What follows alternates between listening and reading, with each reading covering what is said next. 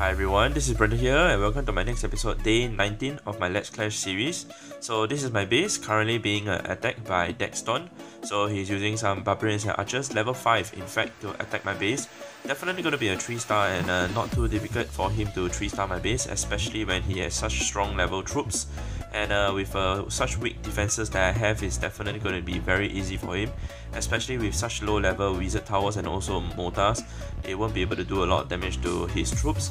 But yeah, not to worry, although he's going to steal the huge amount of loot that is available for him, like 100,000 gold and also almost 200 over 1,000 elixir for him to loot. But not to worry, definitely we're going to get it back in the next few raids that you guys are going to watch. So let him just go ahead and take all the loot that he's able to take.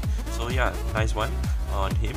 Then going ahead to do my own attack, attacking this very first base with 157,000 gold available and also 113,000 elixir available. So just focusing on the gold mines, and of course trying to get a 1-star. So I tried to get the other outside buildings first to be destroyed, especially the barracks on the top left, as they give a lot of percentage, and also their HP is very low. So now focusing on the bottom where my troops have already taken out a lot of the structures, and then just left with the gold mines on the left side.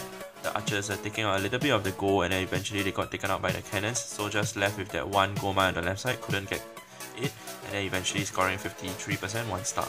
So going ahead with the next attack, this base is a Town Hall 9, and then eventually I decided to drop some archers on the left side first to take out the army camp, dropping some barbarians to take out the mortar so that they do not do a lot of damage, because the mortar won't be able to do damage to the barbarian. Dropping some archers on the top to clear some of the structures. So this base, as you can see, there are actually 4 storages because it's a Town Hall 9, and also taking into consideration that both of the storages in the middle behind the walls on the top over there, they are the highest level, which is level 11 storages. So I was trying my luck trying to go for it, and just decided to just go for it, as I had a little confidence that I could go for it because the walls, they were pretty low in level, that's one, and also I had wizards in my clan castle. So once the wizards came out, and also once my archers have broken through the wall with the help of the barbarians, they went down pretty quickly, and also I didn't really bring enough barbarians for this raid. And once the wizards have gone through, doing a few more damage to the gold storages, took out 2 of the gold storages in just a matter of seconds, eventually getting like around 100 over 1,000 gold from it. So just left with like around 69,000 right now. Should be ending the battle in a few more seconds, because there won't be any more stuff that I could take, and also that I won't be able to get the 1-star. So yeah, that's it for this attack. Going ahead with the next one with 240,000 gold available on this Town Hall 8. So there was a gold mine on the right side. All the collectors and also the gold mines, they're all behind the wall, which was quite a pain for me. I don't really like to attack this kind of base, especially with barbarians and archers. So trying my luck, focusing on the left side, especially on the gold mines, and then eventually dropping my clan castle, the wizards coming out to do a little bit more damage. I was hoping that the wizards would veer towards the left side so that they could take out the wizard tower.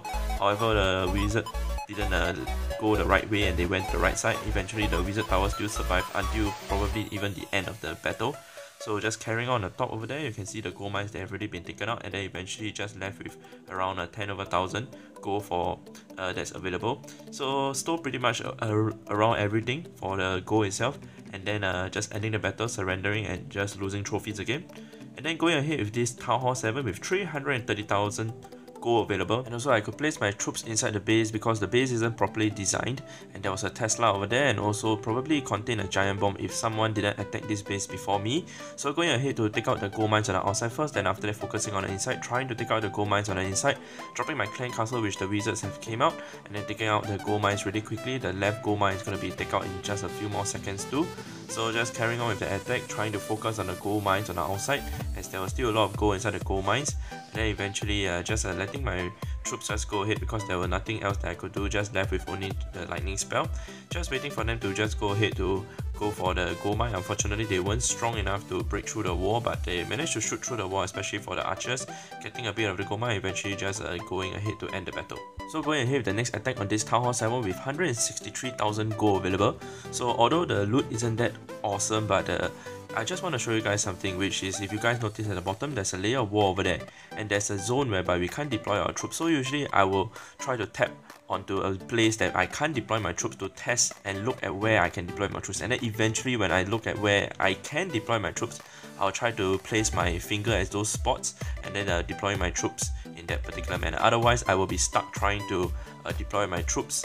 So that's something that I usually use, try my luck and to test out whether the troops can be deployed at certain spots first. When I see that the area has came out, then I will deploy those troops at the particular spots where I want them to be deployed at. And now going back to my base, so my gold storage, one of them has been upgraded to level 11, increasing my capacity to 3 million from 2 million, so that's something that I'm really looking forward to.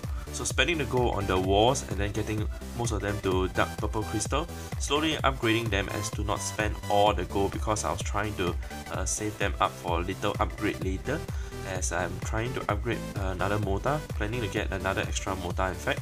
So I need 8,000 gold, so I was just slowly calculating it out. 35,000 gold left, so I just have to minus off a few more gold, like around 25,000 gold, hopefully be able to left with 2,000 gold available to use for searches. So going ahead to slowly spend my war, not rushing my way, otherwise I might miscalculate, and then eventually I have to go and do some raids first before my builder could actually do anything, otherwise I won't be able to do anything. So left with 13,000 gold left, and then eventually upgrading that last 2 more upgrades of the wall, doing a few more walls, trying to get to like 10,000 gold, and then eventually once I reached to 10,000, I went ahead to buy the mortar. So the mortar, I went ahead to the shop, definitely in the shop, and then the defense over there, as you can see, the mortar, it costs 8,000 gold to get it to level 1, so I decided to get the third mortar. It requires 8 hours to upgrade, and in the 8 hours I would be able to do a little bit of farming. So I went ahead and farmed for a while. I managed to get 928,000 gold, and then eventually I found this Town Hall 8 base with 393,000 gold available.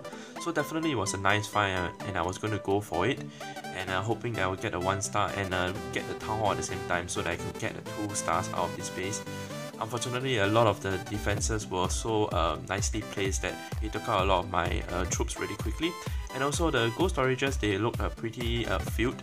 So of course not all the gold that were inside the gold mines. Unfortunately, I was able to get all the gold mines as they were rather exposed, so getting all the gold from the gold mine was really awesome.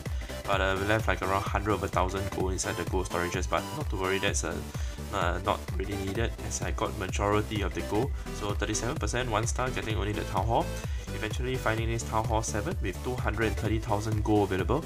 So this base was rather easy to attack, just focusing on the top and then after that focusing on the bottom in a V-shape and a V-shape manner on the top and the bottom. This is another strategy of way of how I deploy my troops. So not all the time I deploy as in on the top left, top right, bottom right, and then bottom left. Usually I will tweak my strategy around depending on the design of the base, and also depend on the laziness of myself, whether I want to focus my troops on a certain place, or whether do I want to spread out my troops or whatsoever, or whether do I want to play my troops in terms of just taking out the exposed buildings first and just waiting it out. So sometimes I do get lazy and didn't want to wait for it. So now as you can see, my mortar finish is upgrade. I didn't get 3 million gold for my capacity. I didn't manage to fill it up because I forgot that it was a 3 million capacity at that point of time, and then I thought when I reached 2 million I was already reached the cap. So I just laced it out, and then eventually I realized at the last moment that oh yeah, my gold storage capacity is actually already 3 million. So I didn't have enough time to farm for that 3 million, but not to worry. Definitely the next round of upgrading, I will definitely remember that it's 3 million, and then I will use the 3 million to upgrade my stuff. So going ahead to upgrade my walls, and then after that I went ahead to upgrade the mortar because it requires 12 hours. So in that 12 hours I will go ahead to go to bed, and then eventually the next morning I will continue my farming. So going ahead to go to bed, and then now as you can see my gold and elixir escapade, they have increased slightly. So yeah, that's it for this particular episode update for you guys. So hope to see you guys in the next few episodes. Next few episodes will get more exciting. Farming Dark Elixir will start soon. Probably in a week or so. Once I reach Town Hall 8, I will be farming Dark Elixir, so as to prepare for Town Hall 9, to prepare to get the Archer Queen, which requires 40,000 Dark Elixir to get her. So I need some time to farm the Dark Elixir definitely. So starting early as a Town Hall 8 will be really awesome, especially when the loot penalty ain't as high as a Town Hall 9 too. So yeah, that's it for this particular episode. Hope you guys can enjoy it and also enjoy all the loot. And with that said, I'd like to thank you guys for watching my episode, and clash on.